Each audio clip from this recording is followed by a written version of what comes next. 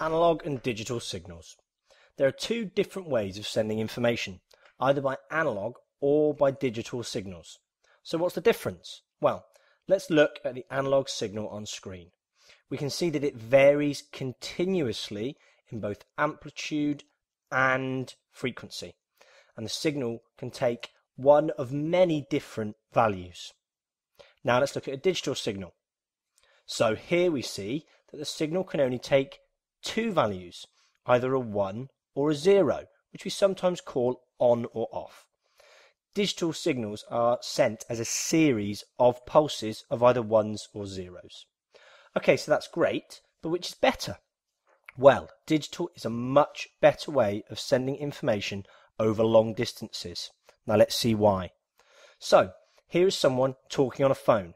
The signal from their voice is analog, sound, and it enters the phone and is converted to a digital signal, and then sent out via microwaves to a phone mast, which then sends it on to a satellite, and then back down to another phone mast, and then on to the person receiving the phone call.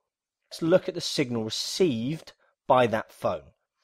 If we look, we can see it has picked up a lot of noise or interference, but it's still really obvious exactly what it should look like, so the phone can easily convert it back perfectly to be the same as the original signal. Now let's look at this using analog. So now the analog signal, the sound, enters the phone and is turned into an analog electrical signal and sent down copper wires. Now, note how it picks up noise and interference, and the amplitude is reduced as it travels until it gets to the other phone. Now let's look at it again. It looks very, very different to the original signal now. It's almost completely impossible to know what this signal should have looked like. And it needs amplifying as well. This amplification is only going to amplify the noise just as much as it does the signal. So noise or interference has really damaged the analog signal.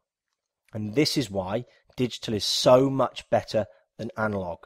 Noise or interference is just not a problem for digital, but is a huge one for analog, making digital signals much higher quality. Other benefits of digital are that it can carry much more information. In fact, you can send multiple different signals all at the same time. And digital signals are also easily interpreted by computers.